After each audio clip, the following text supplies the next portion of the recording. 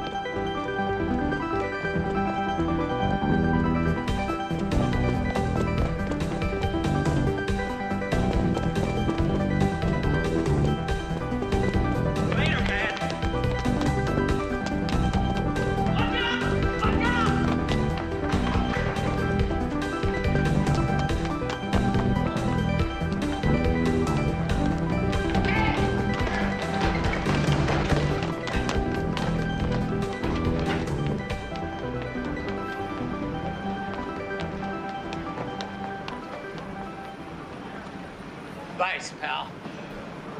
Vice.